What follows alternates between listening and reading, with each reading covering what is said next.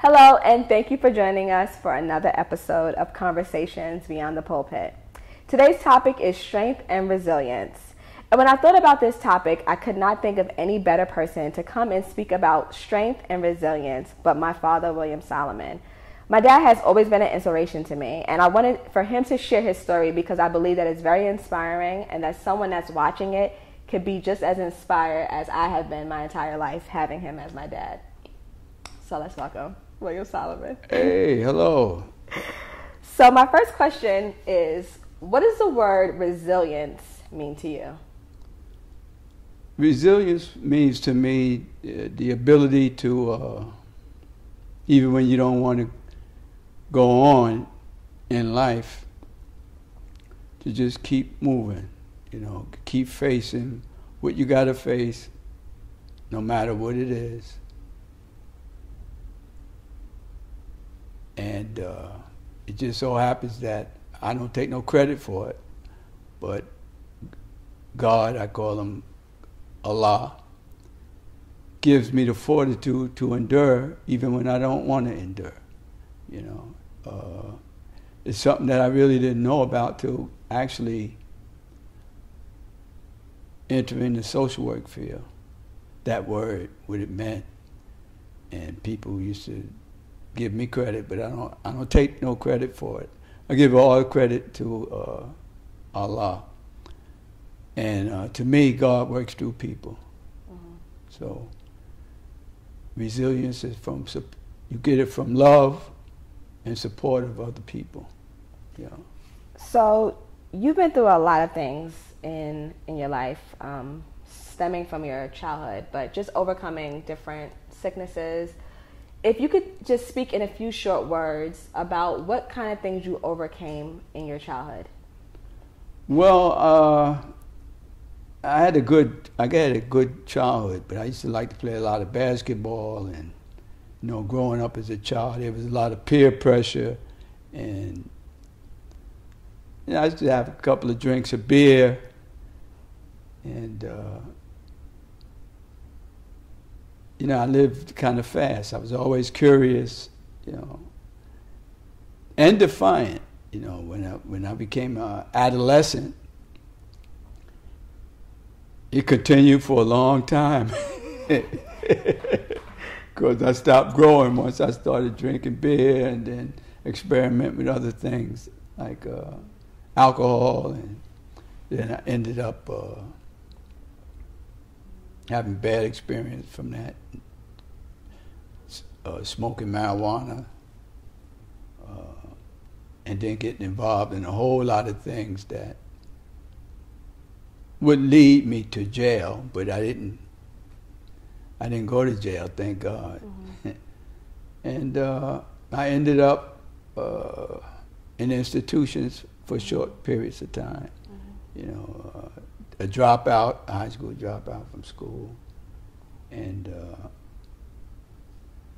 like just a disgrace to my whole family. Mm-hmm. But it was a lot of peer pressure to dress nice, back in the 60s, the influx of heroin too. Mm-hmm. And I had a lot of friends that died that never got a chance to tell their story. I always wanted to write and kind of like resurrect them, because a lot of them that got caught up in AIDS and things like that. And I ended up having my liver get messed up, my kidney. I had a liver and a kidney transplant, and my life turned around at 26 years old. I'm 62 now, and I got after these transplants, and after 26, I stopped, and I've been without alcohol or drugs for 35 years, and I don't intend to use it anymore, one day at a time. So I give God credit for everything, because since then, I turned my life around before you was born, a little bit, right around when you was born, and got married, divorced, married again, went back to school, got 3 degrees, but it's nothing to brag of. And I just set out to always help people. Right. If I was in a position, I always helped them. That was something that came innate, or probably from my mother. Right. Not probably, it did come from my mother. Right. Caring and things like that. So I think I always see you overcoming obstacles. Like my entire life has been seeing you overcoming obstacles, even from when I was a child. And you first was diagnosed, and I remember just you being in the house, and you being very sick and not being able to do the things you wanted to do as a father, and then you overcame that. And then just recently, with your kidney transplant, just going through that entire process, and you overcame. And I know that it's God, definitely 100%. But on a personal level, like how do you do it? People still want me around. People, I still have a need. I guess the worst thing that can happen to a person is not to get love, and not to have anybody that wants them around, finds joy in them being around, takes interest in them,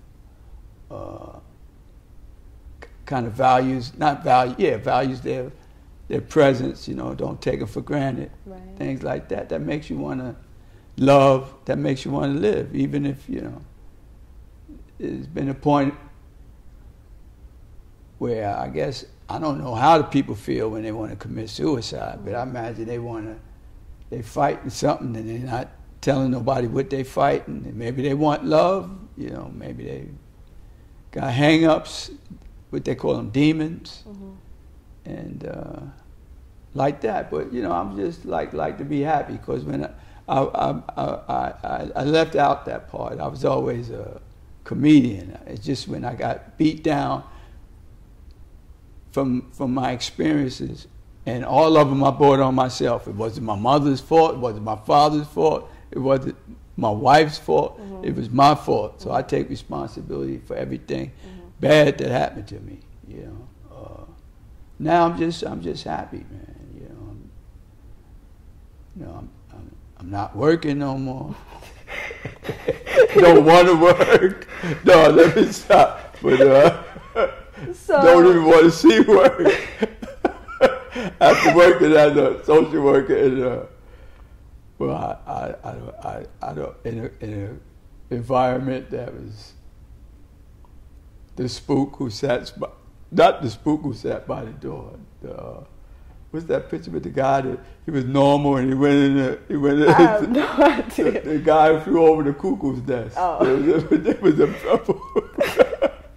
Go ahead. So, you're so funny. What was your biggest challenge? Like, even when you speak about the things that you've been through, and we haven't gone fully in depth about it, but you did have a liver transplant at, how old were you?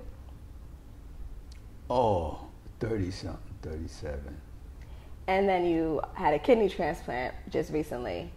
Yeah, but like 58. But in between that, you dealt with other, just like health complications, oh, yeah, right? Yeah, diabetes and different things. And what was the biggest... high blood pressure. What was the biggest thing that you felt you overcome out of everything that you've been through? Overcome? Mm-hmm. Living it was the hard part.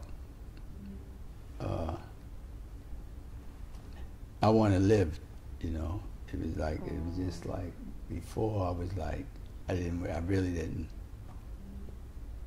feel the need to go on living. I've seen so many people die, including my friends, and I didn't want to get old. I don't want to get old. So that was another thing I wasn't too interested in. So living is about the hardest thing, because in order to live, you got to pay rent, you got to buy food, you got to pay taxes. A lot of these things I'm not interested in the tax part. And people say if you use the black card, I'm not using the black card, right. But you got things against you. No, there's no excuse because I'm black. This is holding me back.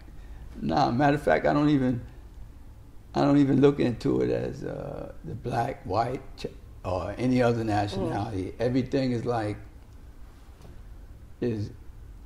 to me is one God, and the race thing was made up by some character to just divide people. You know. That's very interesting. So, but that's so just my theory. So you think that life was the biggest challenge? Living was the biggest challenge you have to overcome. Because you see people die, like I watched my mother die.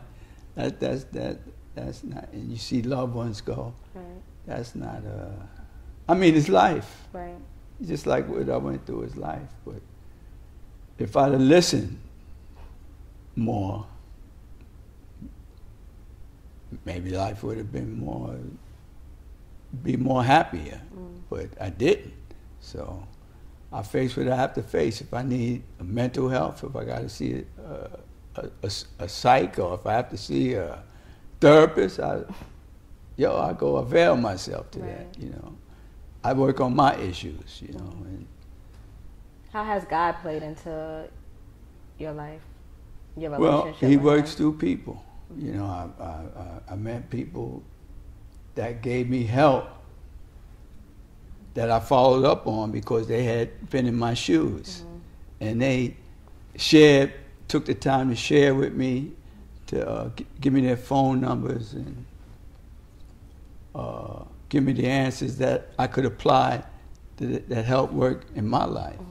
And then there was a big. Now I got a wide support system, you know. So and you part of that too.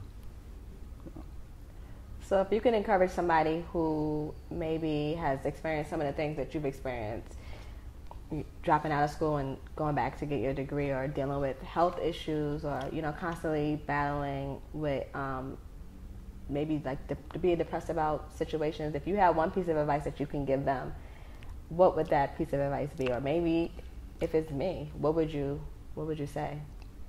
Well, I would say do the research, because they got everything. The world is in your hand with the computers and the phone, and don't be ashamed to get help, and listen, because if you listen, you can learn from people that have been through that experience, and they could kind of walk you through what you have to do depending on the situation that you face. It's not it's not what they say, if a man is not supposed to cry and all that stuff. That's garbage. You just follow the steps of others that been in your shoes. I got a lot of, I have resources. We all got resources, and human beings are fantastic. Awesome, marvelous. So they got a lot of information that can help you get closer to God. Right. Not like being I'm not like a zealot. I don't know if that's the word, zealot. Like zealous. But it's true.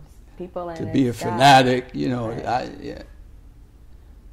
It's all right if they want to be a fanatic, but I'm not giving out leaflets and stuff like that. And life is great. You got your ups and your downs. All you need is a few good people. Right.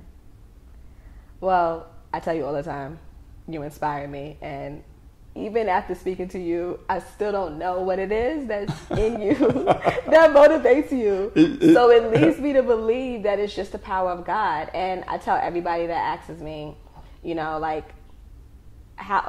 did you start believing in God? Or what makes you believe in God? Or, how do you have faith? And I'll let anyone know, seeing God's hand over your life, and I know that you are living because of some of my answered prayers, but just seeing God's hand over your life it has impacted me. It has shown me that God is real, and as children of God, He cares so much about us. And I think that your story is a story of resilience.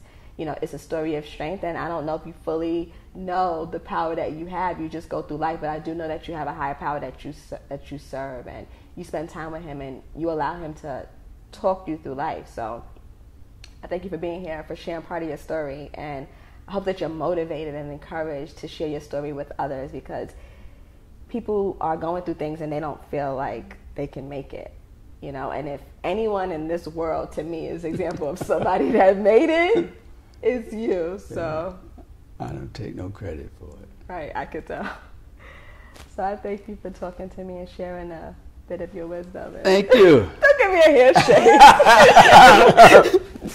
handshake.